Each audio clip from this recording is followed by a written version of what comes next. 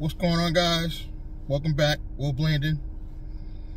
A LLC or a corporation can help you get grants, loans, and funding just by setting it up.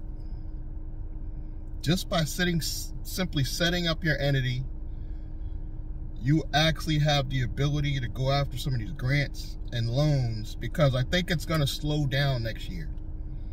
This is just my prediction. I don't know. I'm not like one of those people that, you know, is going to sit there and say I'm definitely right.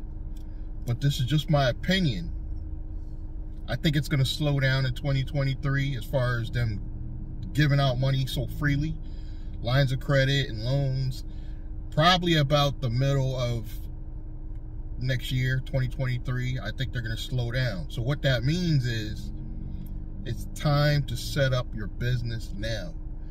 I would wait here, just me personally. We're going into November. I would wait until January to set up your actual entity. But you should already start building the fundamentals of everything else around your corporation. Meaning, you should get the domain first, the name you want, before you even set up your entity. You should get like a real business address.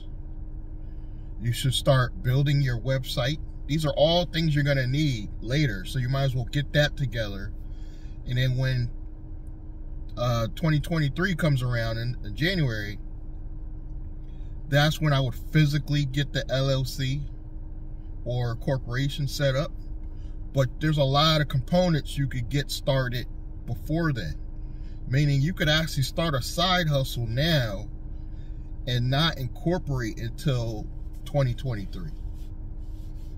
All I'm saying is get going, get started, because, and the only reason why I say wait till January is because you don't want to start in December and then actually have to file taxes, you know, the following few months. So I would just start in January, then wait, obviously, till that you have the whole year where you could actually wait and file taxes and get that stuff going.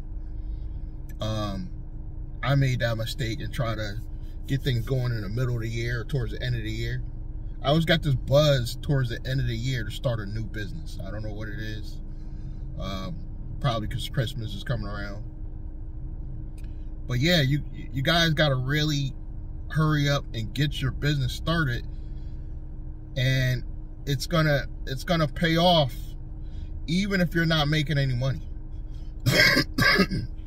Especially if you have at least a 680. If you have a 680 credit score and you set all this stuff up by January, literally you might get offered a line of credit right at your bank.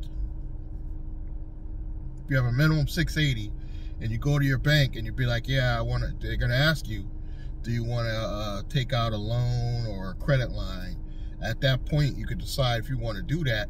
Boom, you have instant funding to help your business along. And I would only use that if absolutely necessary. If you get a credit line, I would only use that credit line if it's absolutely necessary. I would try to get something going like a service business, affiliate marketing business, anything you could do where you could start making money now. Guys, you can start an affiliate marketing company right now in your own name, start making some money. Then when January rolls around, you already got your domain, you already got your website, you already got your business address. Boom, all you gotta do is get your tax ID, you know, and a few other things, and you know, your phone number, you want to have that ready. Boom, you're off to the races. You go in the bank.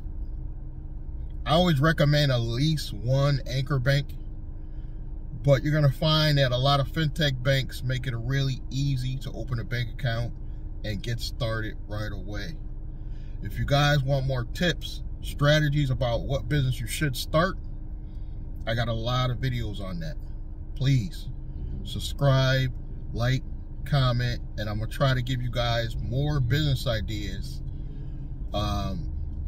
In the next couple of videos, I'm going to try to give you guys great business ideas and tips, because I don't think just having a regular job is going to cut it going into 2023. That's just my opinion.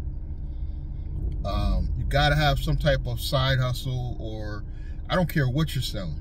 I don't care if you're going in the Craigslist section of the free section of Craigslist and going to pick up furniture and reselling it.